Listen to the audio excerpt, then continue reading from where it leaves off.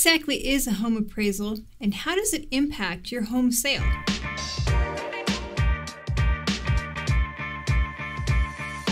What's my home worth? That's the million-dollar question throughout the home sales process. Unfortunately, not everyone will agree on the answer. Sellers disagree with their agents over their home's worth when they're setting the list price. Buyers haggle with sellers over the valuation while negotiating their offer. And the buyer's lender may not agree to the negotiated offer if the appraisal of the property comes back lower than the agreed upon price.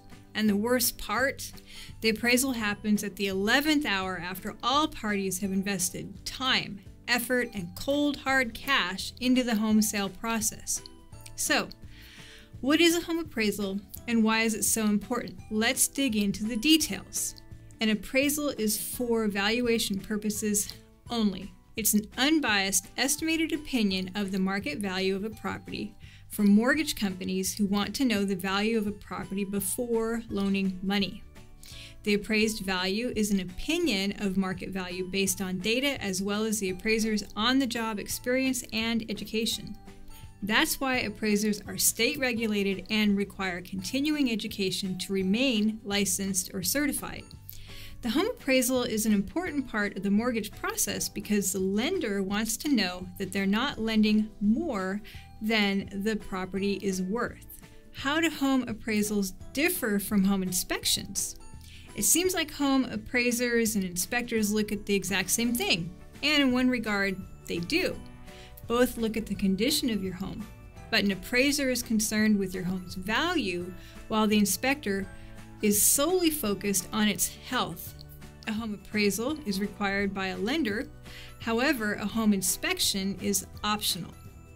An appraiser is more concerned with the value of a property, and a home inspector is more concerned with the condition of the property. Why do two appraisals on the same property sometimes come back with different valuations? Short answer, because it was done by two different people. As I mentioned earlier, appraisals are done by state-regulated and licensed people, with emphasis on the word people. Everything can be exactly identical as far as the specs go on a home, but due to the fact that everyone looks at things just a little bit differently, which causes there to be discrepancies with the appraisal value. Appraisers aren't robots. They're qualified experts who are also human, so sometimes the variations in valuation can come down to the fact that people have different opinions. After the appraisal is completed, we are waiting for final loan approval. Final loan approval means that you have turned in all your documents, the underwriter has verified everything, and we are in the home stretch. How exciting! One thing I really want to emphasize is this point. This is not the time to go celebrate by purchasing a truck to help you move, or furniture and new appliances on credit, or to quit your job and start your dream job. Your lender will be verifying your employment on the day or the day before closing, and they will pull your credit one more time as well. Do not make any financial moves without first discussing it with your lender. Your celebration could end up costing you your home.